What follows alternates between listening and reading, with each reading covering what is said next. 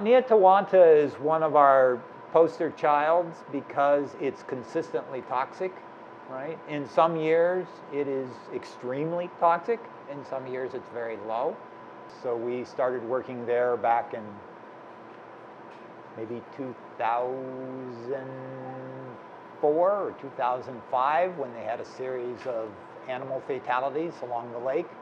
But it's, I mean, we can immediately recognize Neatahwanta samples coming through the instruments because, you know, it is always going to be toxic. Back when I was about 9 years old, my dad and I used to come out here with a boat, and we used to fish off the island. You could actually see the bottom in certain spots of this lake. And it used to be nice and clean. See this guy right here? He should be nice and colorful. All right? Well, unfortunately, what's happening is the oxygen is getting out of the water due to the blue-green algae. And it should be all different colors, like a rainbow almost. Oop.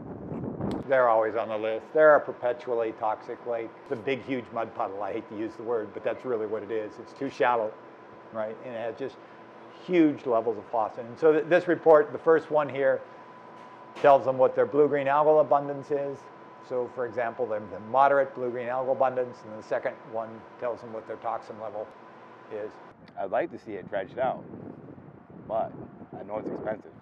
It'd be about 20 feet deep, and it might even open up the springs underneath. Right? It's going to take, you know, a decade of consistent effort to try to get the lake back to where you really need it to be.